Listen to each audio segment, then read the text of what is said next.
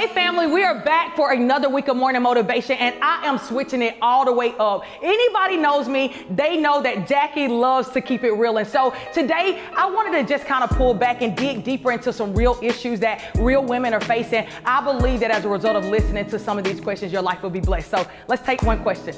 I wanted to touch on a topic that has really been coming up a lot, but I've internalized, and it's rejection. And rejection was something we actually talked about on Sunday during prayer, and it's something that has been a deep insecurity for me. It's one thing I've never really shared with anybody, and so when you and I prayed about it, one of the things I'm battling with is God gave me a promise, and my promise was dealing with who my husband was supposed to be. And in the midst of that promise, it don't look like that, and I'm feeling a sense of rejection. And I think a lot of times it's this notion of kind of where I am, in my life right now, that this is, everything should be good, and it shouldn't be an issue that I'm dealing with, but the reality is I am dealing with it. And so I guess looking to you, you're someone that I definitely look up to, I admire, wanting to know specifically how should I be dealing with rejection in the midst of with what you talked about, expecting, right, on the path, on the journey to where God is supposed to take me, having the faith enough of Ruth in the moment to follow Naomi, even though Orpah heard what Naomi said, rejection, I'm leaving, I don't want to hear it. And I think that's the battle I'm dealing with. How do I deal with rejection in the midst of God's promise?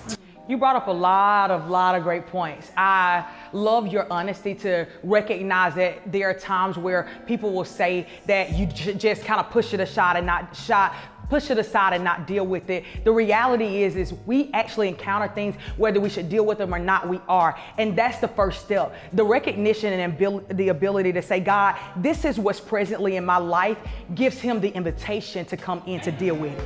And so that's just the start of it. I would say our willingness to, as we are hearing the Lord and making our decisions on what we're expecting of the Lord, to make sure that we stay in the Father's space and we don't get into the place where we feel as if we have to bring about the thing that he said, right? Hold loosely to our promises and hold tightly to the promise, the person who gives the promise. And I think as a result of recognizing two things, you first have to recognize that you're already accepted.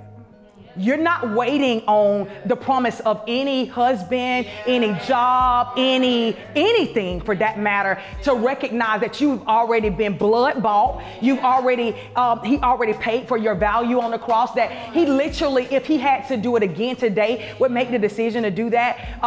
Has to be something that you could become fully acquainted with. It can't be something, Bianca, that you hold loosely, where it's some church cliche that PJ says that I get excited about in a moment, but in the times where you feel like, man, I'm believing the Lord for this, and if this doesn't come to be, I'm gonna make the decision that the outcome will produce rejection from me. You have to automatically untie those two things. An outcome can never produce the fact that you feel accepted. You already are accepted. One thing that I believe is when you recognize that, it allows the Father to be able to bring the thing that he desires to bring, when he desires to bring it, how he wants to bring it, whether that's another person or it's that person or in whatever timing he wants to. It's dangerous for him to bring something that you will attach to being accepted. So you have to be willing first to settle with yourself. I'm already a daughter of the Most High God. I've already been fearfully and wonderfully made. I've already been chosen as the apple of his eye and fearfully and wonderfully made. And I am everything to him. And I don't need anything externally to actually make that to be a truth. So I hope that helps.